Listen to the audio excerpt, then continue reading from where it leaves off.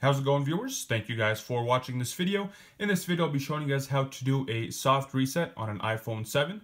And for those of you that are not quite sure what a soft reset is or what it does, it's just to clear any kind of malfunctions going on with the phone. It's kind of the old version of pulling out the battery in the older phone. So if something is malfunctioning, not working properly, you pull the battery out, you put it back in, the phone restarts, reboots, and more often than not, it starts working like normal. And the one thing you guys might have noticed with the iPhone 7 is that the home button is not an actual button. It's not a physical button. It is just a touch pad. So if the phone is malfunctioning, the touch pad may also be in the same system and it might not work. So Apple did make a new way of doing the soft reset. You hold down the power button and the volume down button simultaneously. So I'm just going to go ahead and demonstrate. I will just go into my phone here. As you guys can see, my apps here are open.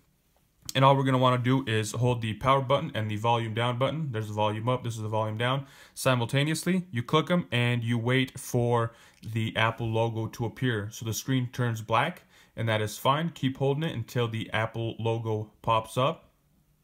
And there we have it, the Apple logo pops up. It is rebooting the phone and kind of restarting it, kind of shutting it down and starting it right back up. So we'll just let this find its way back to the home screen just to show you guys that it does indeed work.